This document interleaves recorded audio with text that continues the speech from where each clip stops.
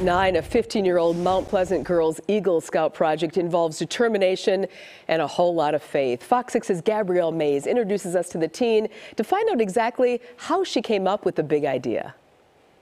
And then we got to pull the tape for the last one.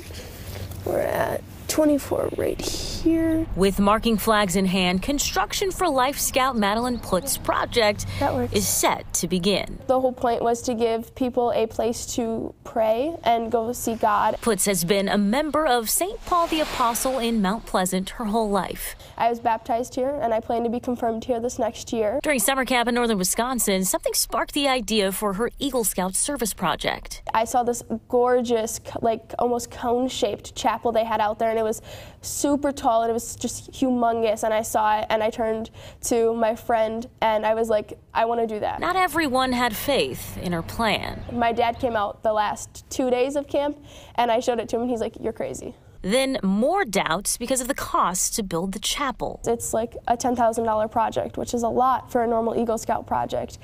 They're like, how are you going to do this? This 15-year-old is filled with persistence and determination. No one is changing my mind because this is what I'm doing. I don't care what anyone says. Dad came back around and stepped in to help. As a contractor, he was able to help me figure out what supplies I needed, what size boards and things like that. Putz raised enough money to build the chapel on the northwest side of her church's property. I thought just having an additional space outdoors would be beneficial.